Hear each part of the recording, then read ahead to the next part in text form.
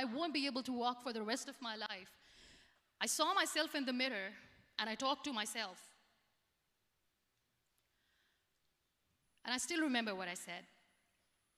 I cannot wait for a miracle to come and make me walk. I cannot sit in the corner of the room crying, cribbing, and begging for mercy because nobody has time. So I have to accept myself the way I am. The sooner, the better. So I applied the lip color for the first time.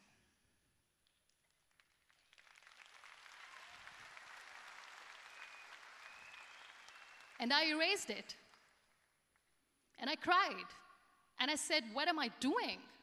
A person on a wheelchair should not do this. What will people say? Clean it up. I put it again. This time I put it for myself. Because I wanted to feel perfect from within.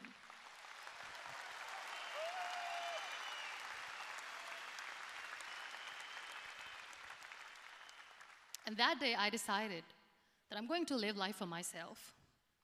I am not going to be that perfect person for someone. I am just going to take this moment and I will make it perfect for myself. And you know how it all began? That day I decided that I'm going to fight my fears. We all have fears. Fear of unknown, fear of known, fear of losing people, fear of losing health, money. We want to excel in career, we want to become famous, we want to get money. We are scared all the time. So I wrote down one by one all those fears. And I decided that I'm going to overcome these fears one at a time. You know what was my biggest fear? Divorce. I couldn't stand this word. I was trying to cling on to this person who didn't want me anymore, but I said no. I have to make it work. But the day I decided that this is nothing but my fear, I liberated myself by setting him free. And I made myself emotionally so strong that the day I got the news that he's getting married, I sent him a text that I'm so happy for you and I wish you all the best. And he knows that I pray for him today.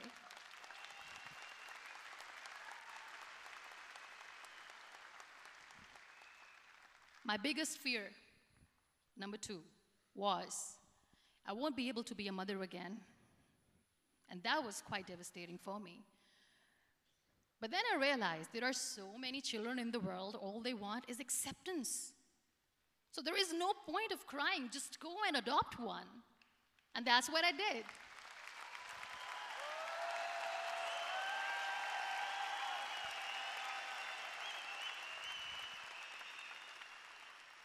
I gave my name in different organizations, different orphanages. I didn't mention that I'm on a wheelchair, dying to have a child. So I just told them that this is Muniba Mazari and she wants to adopt a boy or girl, whatsoever, but I want to adopt a kid. And I waited patiently. 2 years later, I got this call from a very small city in Pakistan. I got a call and they said, are you Muniba Mazari? There is a baby boy and would you like to adopt? And when I say yes, I could literally feel the labor pain. I said, yes, yes, I am going to adopt him. I am coming to take him home.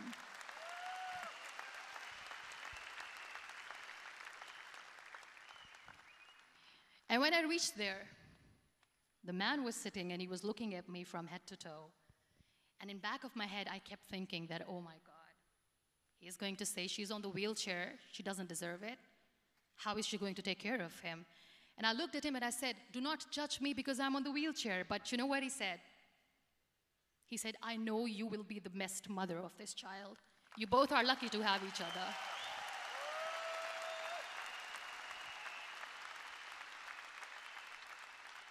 And that day, I was 2 days old, and today he's 6.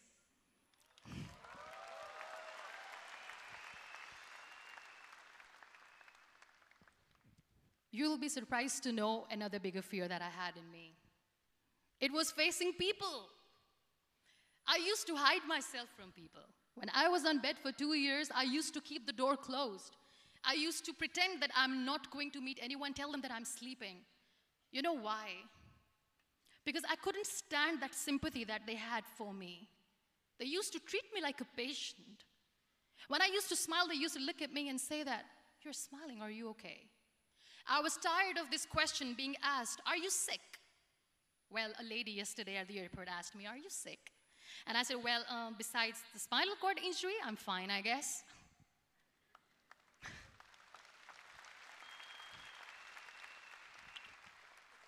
But those are really cute questions. They never used to feel cute when I was on the bed.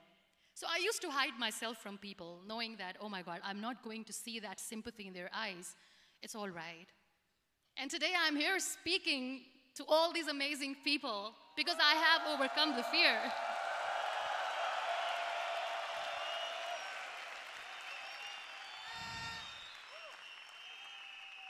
You know, when you end up being on the wheelchair, what's the most painful thing? That's another fear that people on the wheelchair or the people who are differently abled have in their hearts, but they never share. I'll share that with you. The lack of acceptance. People think that they will not be accepted by the people because we, in the world of perfect people, are imperfects. So I decided that instead of starting an NGO for disability awareness, which I know will not help anyone, I started to appear more in public. I started to paint. I always wanted to. I have done a lot of exhibitions. I'm Pakistan's first wheelchair-bound artist. I have done a lot of modeling campaigns, different campaigns for brands like Tony and Guy.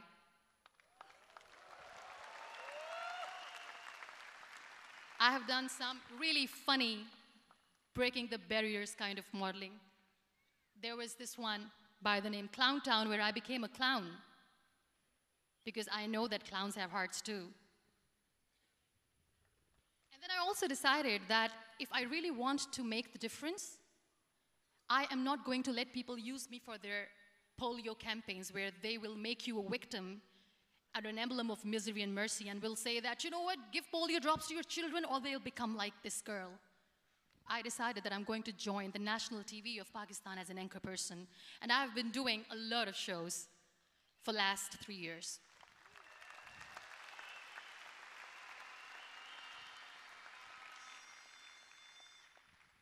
So when you accept yourself the way you are, the world recognizes you. It all starts from within. Thank you. I became the National Goodwill Ambassador for UN Women Pakistan, and now I speak for the rights of women, children. We talk about inclusion, diversity, gender equality, which is a must.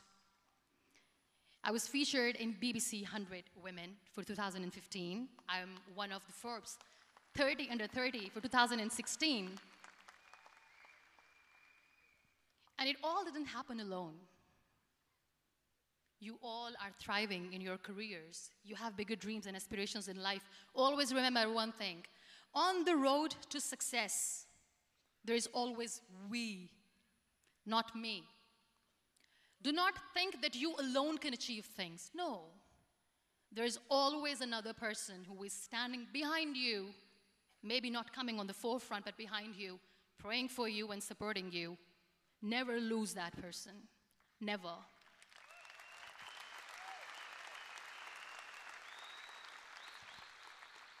No matter how much I say that I couldn't find a hero, so I became one, I still want to recognize those 3 people in my life who literally changed my life completely, and I get inspiration from them every single day. Waleed Khan. Many people know about the terrorist attacks in Pakistan. We have lost many people. And I'm sharing this with a very heavy heart because we actually have lost a lot of people in this huge turmoil of terrorism. These people are barbarians. They do not see people.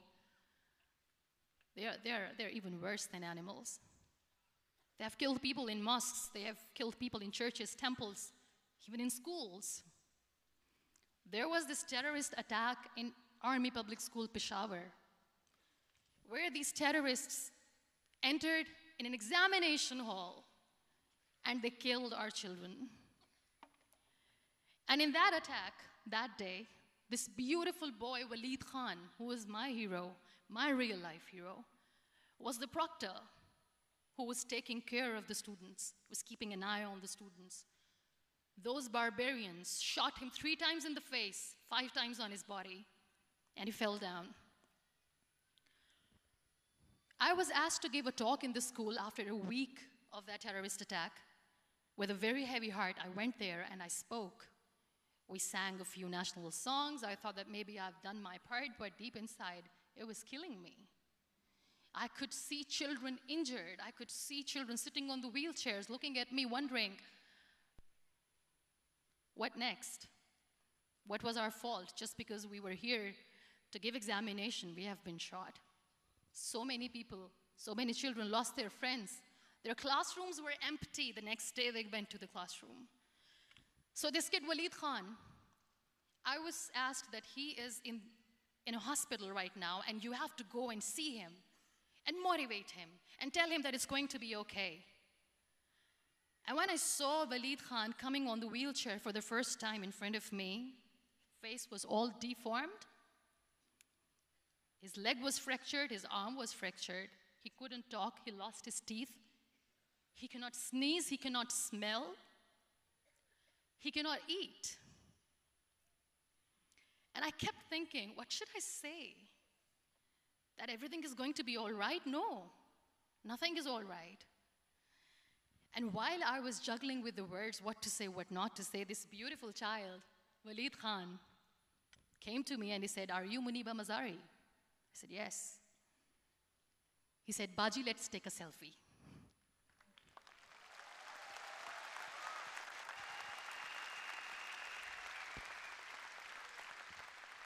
And with that beautiful, toothless smile of Walid Khan, we took that beautiful selfie that I still have with me.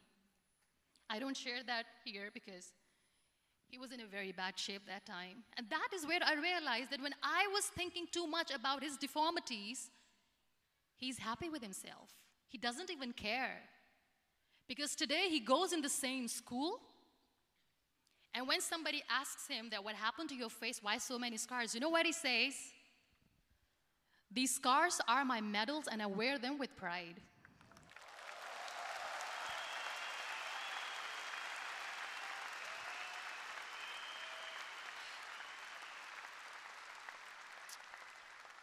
And how beautifully he says the terrorists wanted me not to study. I am going to study. I will become a doctor one day. And this is my way of taking revenge from those terrorists. Another real-life hero, of course, my son. His name is Nile, N-I-L-E, River Nile. I learned so much from this kid. The first and foremost thing is patience. How to be patient when you know that your mother cannot walk, when you know that your mother is different from the other women, when you know that your mother cannot go out and play with you, how to stay calm. He loves football. And when we got the very first football, he was 4 years old. He was super excited. I still remember he came in the room and he said, "Mom, let's play football." And he kept the ball in my feet. And he said, "Let's kick it." And that day I felt disabled. I said, "I cannot kick the ball." And I was down with the same face. He looked at me and he said, "Well, that's all right. Your legs are not working, but your hands do. Let's play catch the ball."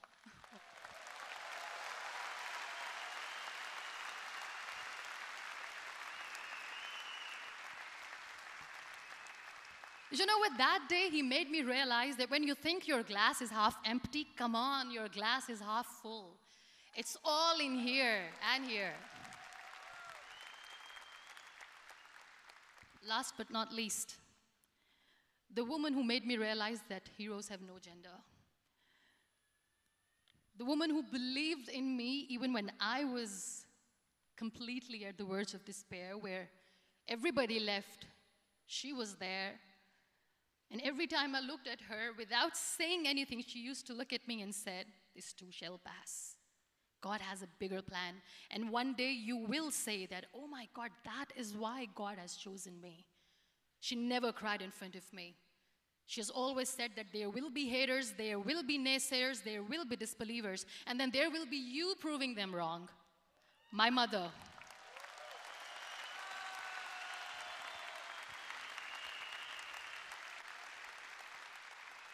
Whatever I am today, I'm nothing without her. I'm nothing without her. Thank you, Mama. I wish you were here. Thank you for making me who I am today.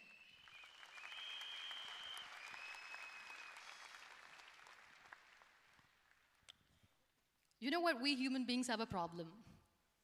Out of many problems, there is one more, and this is self-created one. We always expect ease from life. We have this amazing fantasy about life. This is how things should work. This is my plan. It should go as per my plan. If that doesn't happen, we give up. So my dear friends, let me tell you one thing. I never wanted to be on the wheelchair. Never thought of being on the wheelchair. I was always aspiring to do bigger things, but had no idea that for that I have to pay the price to be where I am today. It's a very heavy price.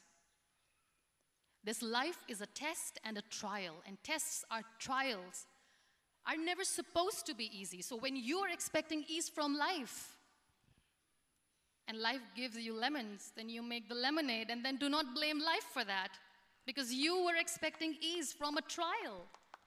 Trials make you a stronger, better person. Life is a trial, and with time you realize that.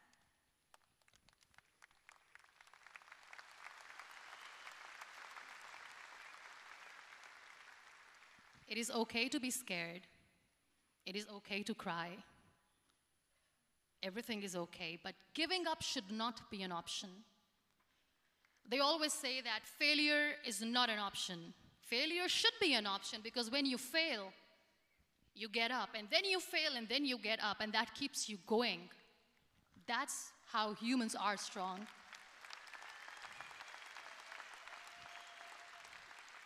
Failure is an option, should be an option, but giving up is not. Never. We have this thing in minds. We call it perfection. We want everything perfect.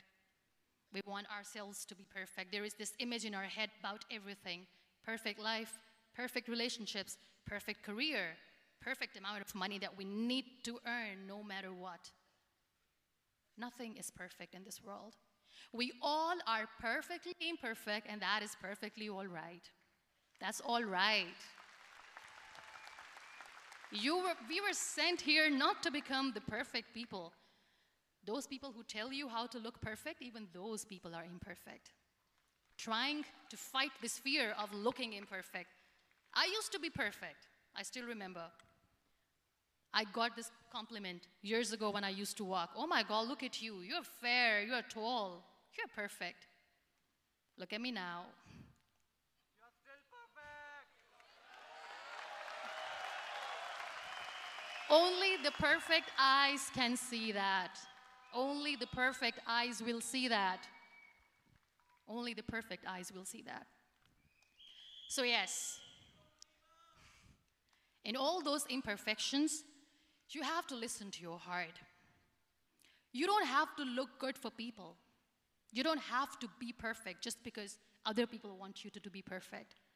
If your soul is perfect from within, that's all right. This is all what you want. This is all what you need to be. Our society has made very weird kind of norms to look perfect and great. For men, it's different. For women, it's different. We think too much about what people say. We listen to ourselves too little. You know what makes you perfect? When you make someone smile. You know what makes you perfect? When you try to do something good for the people around you. You know what makes you perfect? When you feel someone's pain. And how beautiful pain is that it connects you with people. No other medium can connect you with others but pain. That's why I always say that I'm in pain, and that's a blessing in disguise for me. Today, just because I'm in pain and I'm on the wheelchair, I work for children. Being the head of CSR for a company, we conduct medical camps in far-flung areas of Pakistan where so many kids die because they don't have medical facilities. And I personally believe just because they cannot afford to live doesn't mean we'll let them die. So we give them money, we give them medical treatment, we try to heal their wounds, physical and emotional. And I also work for the beautiful people. We call them third gender.